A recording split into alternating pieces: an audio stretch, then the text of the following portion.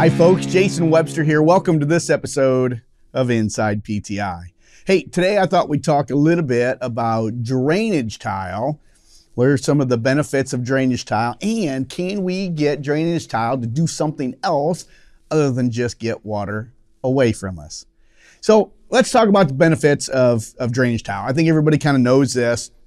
You know, if I can drain my soils, I can get in and I can plant a little bit earlier. Could have some improved harvest conditions, not causing compaction, things like that with all the heavy equipment. How about yield? Yeah, you're not having saturated soils, hopefully being able to increase yields. Better plant stands, less plant stress, fewer plant diseases, and increased land value. Those are just a few of the great things about drainage tile. And we love putting tile in here at this farm. It's shown us some great benefits since the installation of that tile. Matter of fact, you look at our top 10 list of things that have made me the most money here at the PTI farm. Let's go back to 2021 after we got some of this tile installed on the research farm here. Look at this, drainage tile, 15, 30 foot, 60 foot, kind of averaged all the lateral spacings together, showed up in my top, as my number 4 top ROI product. 2022, just a year ago, rolls around and drainage tile was number 5 on my top 10 list. And you know, these are values anywhere from $160 to about $100 additional revenue per acre. That's why I'm saying I really want to put tile in where we need it, because we're seeing some pretty big returns from drainage tile. So the big question of today's Inside PTI episode is, okay, I made the investment of putting tile in to drain my soils, but in order to get the return on investment faster, can I get tile to do something else for me? And so one of the things that I'm trying to do here at the PTI farm is backfeed water in my tile. Can we use the same drainage tile to backfeed irrigation water? Can we allow our soils to wick water up from the tile? And if that answer is yes, how narrow do my tile laterals need to be so I don't see this wave in my corn? And those are some big questions that we're trying to answer here at the PTI Research Farm. So here's what we do. We come in, we put tile in.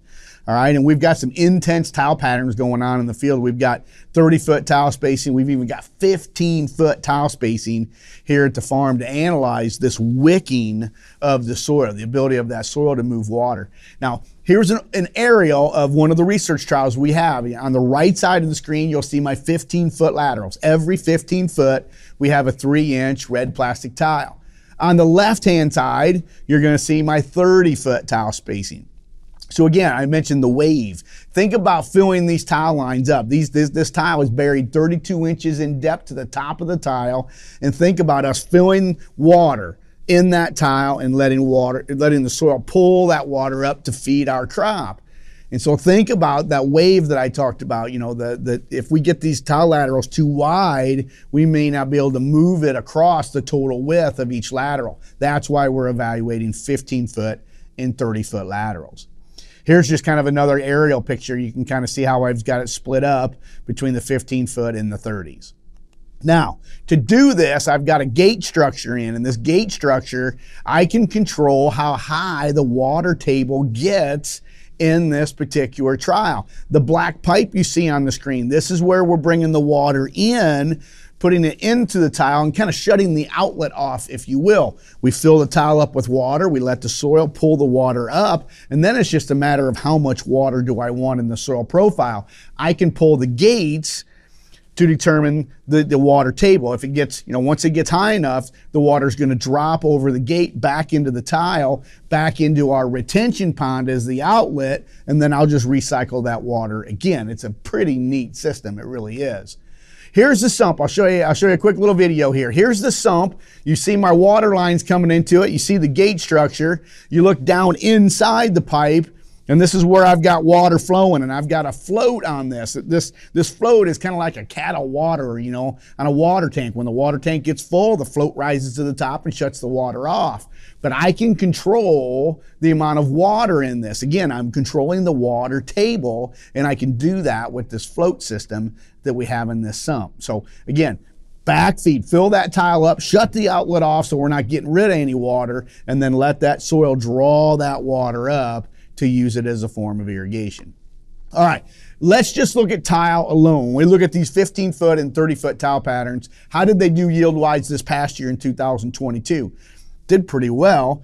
We look at 30-foot pattern tile bringing in additional yield of 14.2 bushel to the acre, and then 15-foot pattern tile cutting those 30s in half, almost 19 bushel yield gains on average. So we are picking up some corn yield in these particular trials, just getting water away.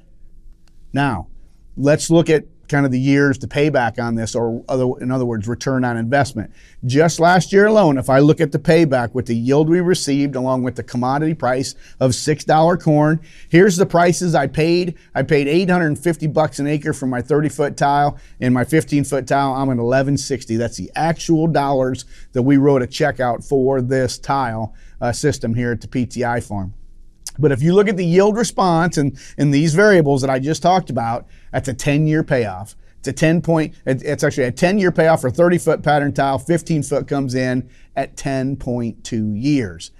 Now, backfeeding water. If I can get this tile, I know what my years to payback is just on getting water away, but I'm thinking, okay, if I can let the tile, let me sub-irrigate, and I can get additional yield on this, will the years to payback actually be lowered? Well, let's look at the yield here. This past year in 2002, now we're just getting up going with this system. I feel like I'm still kind of a rookie at this, and so I'm hoping these numbers get better. But I will tell you, I was disappointed in the first year of doing this particular system, because in my 15-foot pattern tile spacing, I only got about a 7 bushel yield response. 7 bushel additional yield response by sub-irrigating through the tile. Okay, I go to 30-foot tile spacing, widening that gap, and my yield response actually got cut in half. 3.5 bushel yield responses. And again, I saw these numbers and I'm like, I'm disappointed in this. I thought I could do better. However, when we put the numbers together and we look at the years to payback, I do feel like I'm chipping away rather nicely at this. I mean, I take a 10.2 payoff on 15-foot pattern tile down to 7.5 years now. I take 30-foot pattern tile of a 10-year payoff down to 8 years. If I could figure this system out and get it to work just a little bit better, my goal is with this system is to cut the return on investment in half, or the number of years to payback in half. Take it from a 10-year payoff to a 5-year payoff. Don't know if we're going to be able to do that, but we're going to work hard to see if we can get that happen. So today's InsidePTI agronomy tip of the day is, tile is a great thing. We've seen some really nice yield responses from getting rid of saturated soils, bringing oxygen into the soil structure, and increasing corn yield. But the ability to bring water back in to sub-irrigate through tile and let that soil wick, or let the tile wick that water up through the soil, we're seeing 3% to 1.5% yield increases by being able to do this. And the interesting thing is, I'm cutting the years to payback down on my tile. I'm chipping away right close to 2 years. Reduction in your year's payback. So we're going to continue work on this in years ahead and really understand how this works. And some of it's also going to depend on when the drought comes in. One thing I really want to take a look at in this year's data as we come to harvest that's upon us here, we struggled with trying to sub-irrigate this past June. We had the drought of all droughts in June. We were 10.5 inches of rain down, hot temperatures in June, and we needed to irrigate. However, having the water in the tile was too far away from that young plant and that young root system, and we just couldn't feed it. We needed to bypass the sub-irrigation through the tile and concentrate more on our NetFM drip system that's 14 inches below the soil surface, much closer to the root system. So those are the things we're going to look at in the years ahead. That's all the time we have for today's episode. If you've got any questions about anything that we've talked about, shoot me an email at InsidePTI@precisionplanting.com, or stop in to your local Precision Planting Premier dealer and have a conversation. We'll see you on the next episode of Inside PTI. Thanks so much for watching.